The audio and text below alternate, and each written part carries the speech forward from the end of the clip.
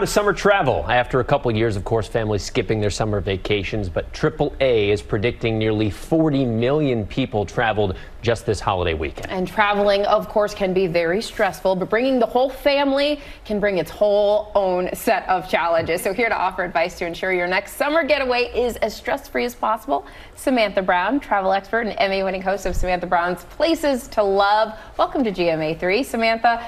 Okay, so you've been traveling with your family for a long time. How did you become a seasoned pro traveling with kids? I have 9-year-old twins. I've been traveling with them since they were 2 months. So I've done red eyes, RV road trips, 12-hour time changes. I've made all the mistakes so you don't have to.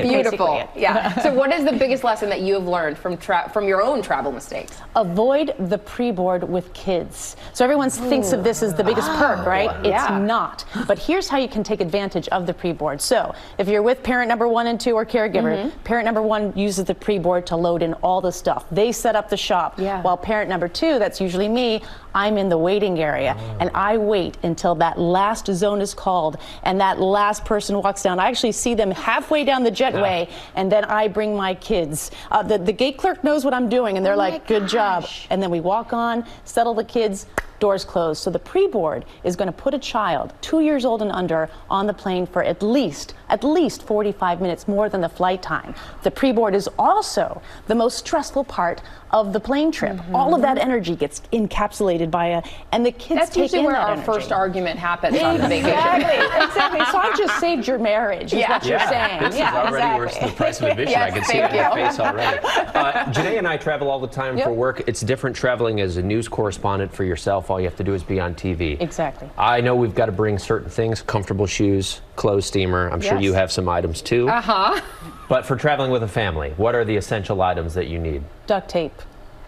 And this does not sound good. That's So let me elaborate. So duct tape is one of the best travel tools you can bring, especially with a family. It's an amazing child-proofing tool. You can duct tape over electrical outlets. You can duct tape those ties that raise and lower blinds that are very dangerous for a young child. You can duct tape the mini bar so your kids don't open up a $10 bag of M&Ms. So it's a great tool.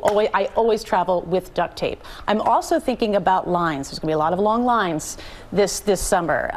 Staffing shortages make that so. So pack tasks for being in the line. My favorite for all ages, even adults, uninflated balloons. Big ones, not the small ones that are a choking hazard. The big ones. You blow up a balloon, you can whack that balloon as hard as you can and it goes boom, right? And if it hits someone, it's just like boom. And then other people play in the line. I once was in baggage claim waiting an hour for our bags and I inflated balloons and the whole baggage claim number 3, we were just having a beach party. And so it changes the mood, it creates a diversion, it creates fun, and it makes everything all right. Okay, so I love this, and I will say recently we've started bringing the red wagon instead of strollers. That's what we put the kids in now because it's a lot easier to throw everything in there. You also say that we should get resourceful. What do you mean? So there's a lot of things that you have access to, but people don't think they're a travel tip or a hack. In your hotel room, the ironing board is the most underappreciated amenity you can find. So we all run out of counter space when we're in a hotel room with our family. An ironing board is 4 feet more counter space. It can be raised to be a stand-up desk if you like to stand up at your desk. It can be raised and lowered to be an activity table. It's just the best tool ever. Get it out.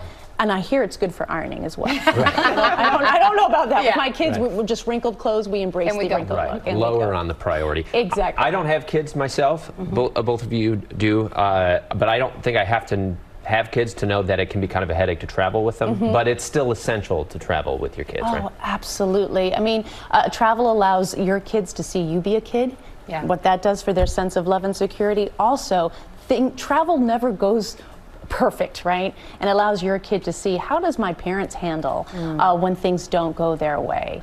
And then they're learning. So it's just always a time to practice patience and kindness. That's what I always say, patience and kindness. And the exposure to different places, different cultures, we love it.